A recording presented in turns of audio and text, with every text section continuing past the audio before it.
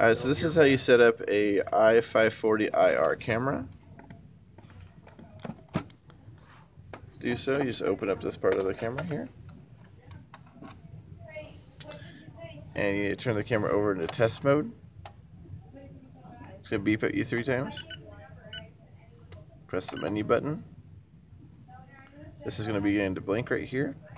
Now you can press right or left.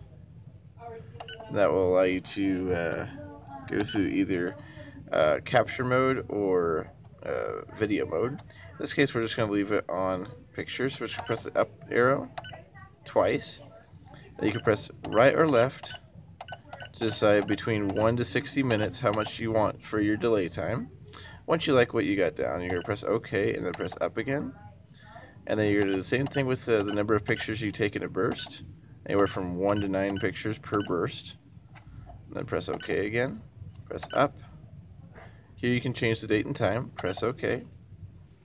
And now you can press up or down to go through the different options, as you can see.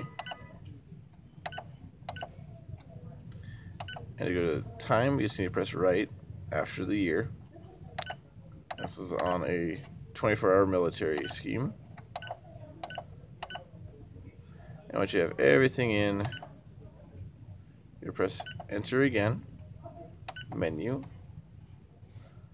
down, down, and this allows you to change your resolution and quality of your photos. And once you are satisfied with what you have, you can press menu, switch it over to on. It's ready to take some pictures.